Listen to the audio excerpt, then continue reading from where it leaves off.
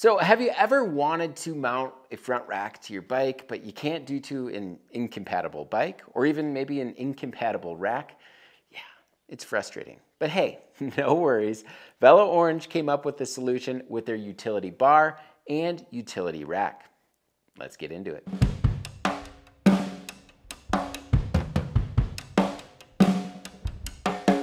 Before we dive into it, I just want to let you all know that this video is partially supported by Velo tires. What do you look for in an all-around gravel ride and race tire? We probably agree it should roll fast, corner confidently, and offer a no-stress tubeless setup. Velo designed the Cannonball with all of those features in mind. So the Cannonball is definitely a worthy consideration if you are looking for a well-balanced gravel tire. So to learn a little bit more about the Cannonball or Velo, make sure to hit this card right here, or you can also find a link in the description below. So the heat-treated chromoly steel utility bar comes in two options, a flat bar version and this riser bar version that you see here.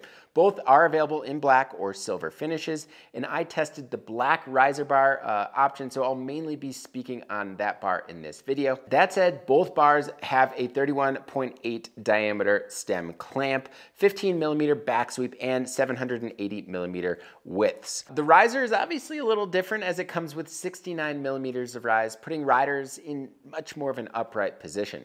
Both bars, both the flat and riser bar, are rated and approved for mountain biking. The unique offering here from Velo Orange is not necessarily the riser option, but it's the mounts on the bar. So the riser bar has what they call alien eye mounts that protrude upward from the bar itself. It also comes with two mounts inside the bar. These mounts are so that you can fit their sold separately utility rack, a unique L-shaped rack that mounts to the utility bar using 4 M5 bolts. The utility rack is also made out of steel and is adjustable, offering a few mounting orientations. You've got tall and shallow, or long and low, which offers more vertical adjustment.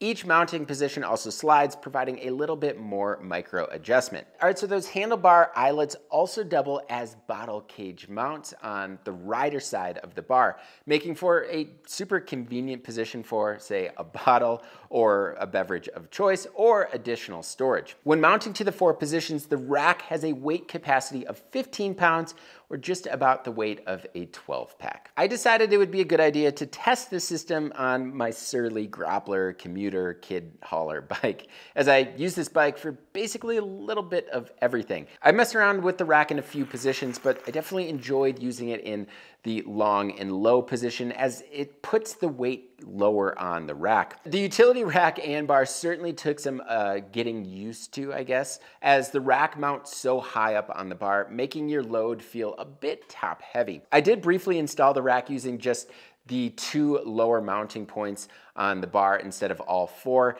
and I found that it was significantly less stable, so I moved back to the 4 positions as it was designed for. All right, so after a few days of riding, like most things, you get used to it, and I got used to the weight being a little bit higher. The bars are noticeably heavier than what I had on there previously, which was also a factor in getting used to this system. But what I really noticed from these bars after swapping from an older flat bar was the rise. The utility bar definitely put me in a very upright, comfortable position with that rise and back sweep. So as for the rack, I used it to carry a lot of things: bread, beer, beans, boxes. It can handle other non-B words as well, but I like the B's.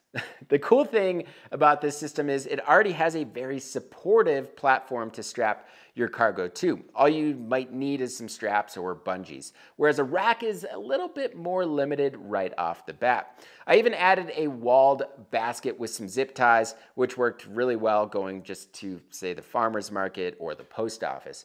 However, if I was to change a few things, I would definitely make the bar slightly longer or wider, perhaps going to a 800 millimeter width bar. And I would also try to lower the load, but this would either mean redesigning the rack or putting those alien mounts maybe underneath the other mounts. It might look weird, I don't know. Overall, the system felt solid, with or without a load. The bolts stayed in place, and the rack is in pretty good shape even after a few slow tumbles in the garage here. And while I didn't get around to using it while bike packing, I would certainly feel comfortable rocking this setup in an extended trip. Plus, with the redundancies and all these mounting options and bolts, you can definitely configure it in a way to get out of a situation if something did break. That all said, it is a bit heavy compared to other, say, handlebar systems, not rack systems. So just keep that in mind. I thoroughly enjoyed using the utility bar and rack this summer. It offers loads of versatility, works on almost any bike, and is an absolute cinch to install, which is not something that you can always say with a front rack. The riser bar comes in at 697 grams and the rack 573 grams with those 4 bolts. The bar comes in at 130 USD, the rack 90 USD, so 220 USD for the kit, which is basically right in line with an alternative style, the top loader. All right, so what do you think about the utility bar and utility rack? Let me know in the comment section below. And if you like this video and want to see more like it, please hit that subscribe button and notification bell. And consider joining the Bikepacking Collective. Support from our members helps sustain this channel and everything we do here at BIKEPACKING.com. The collective has a lot of awesome perks, including the twice annual bikepacking journal. So for more details, you can click on the card in the top right corner or also find the link in the description below. As always, thank you all so much for watching. And until next time, pedal further.